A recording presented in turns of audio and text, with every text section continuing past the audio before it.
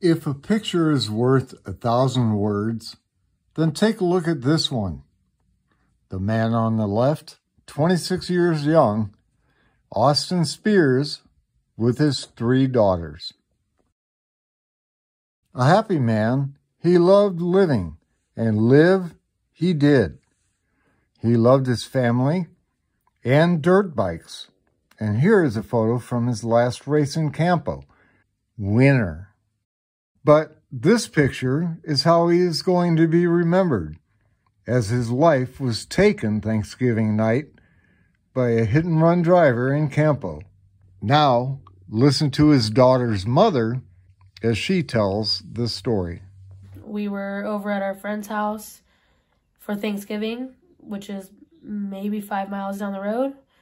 We were just hanging out. Austin went for a ride with his friend for about 50 minutes. When they came back from their ride, we ate our Thanksgiving dinner about 4:30. About 5 o'clock-ish, 5:10, is when him and his friend decided that Austin wanted to try to get the bike home. That way it was here before it was too dark and he could get it home.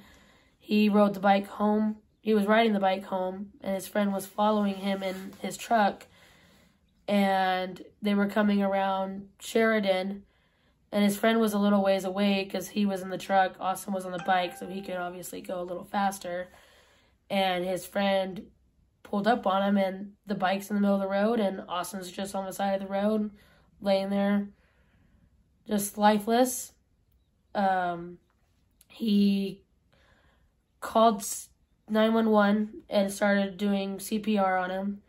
His girlfriend called his mom, because we were there, and said, "You need to grab your kids and go."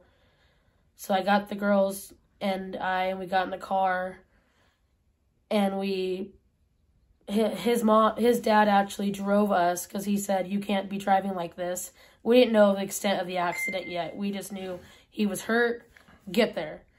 So his dad drove, and we drove up Sheridan from the green store, and we come pondering across 2 vehicles parked on the straightaway before where Austin was at. I thought he was there. I jump out of the car. I'm screaming, "Where is he? Where is he? Where is he?" These 2 individuals are just looking at me confused. And I said, "Where is he?" And one of them say, "Oh, the bike, it's up the road." So then I get back in the car, just maybe 100 yards to 200 yards up the road is where we noticed his friend's truck. And I get out, and as soon as we pull up, you just see his friend doing chest compressions on him. Paramedics get there, and they take over finally. And I'm just screaming the entire time, "Please don't give up. Please don't give up. He has kids. We have kids together. Don't give up." I just kept screaming that, and I just stayed my distance to let them work on him. And I felt like it was probably another 10 minutes that they're working on him. And then I see them all get up. So I start screaming, "They're giving up, they're giving up." And so they hear me screaming that they're giving up. So they just, no, we're just switching people to work on him. And then they cover him up. Those life-saving measures were for naught.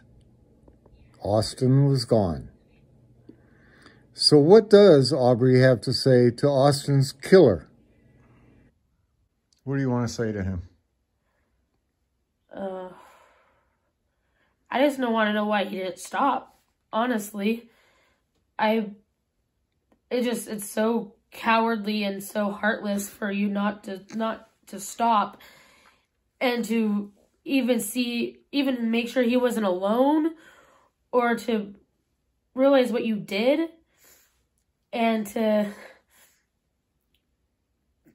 you just left. That's not even a man, that's a boy. That's just very cowardly and heartless, and just I need justice to be served. He needs to do some kind of time for just leaving and not even caring that this was a person, this was a human, this was a dad, this was a love, this was a brother, this was a son.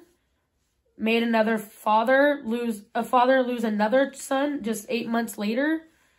we losing another, family member months later, and no compassion, no care to even stop. That's my biggest thing.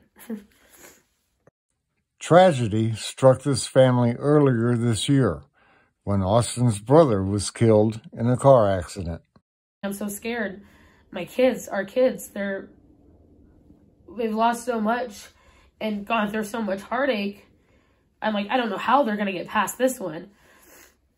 Not to mention the $6,500 a month that Austin took care of is no longer. If a picture is worth 1,000 words, then this house holds millions. There is a GoFundMe on this page. Just scroll down to find it. Rhett Lawrence, Mountain News and Views.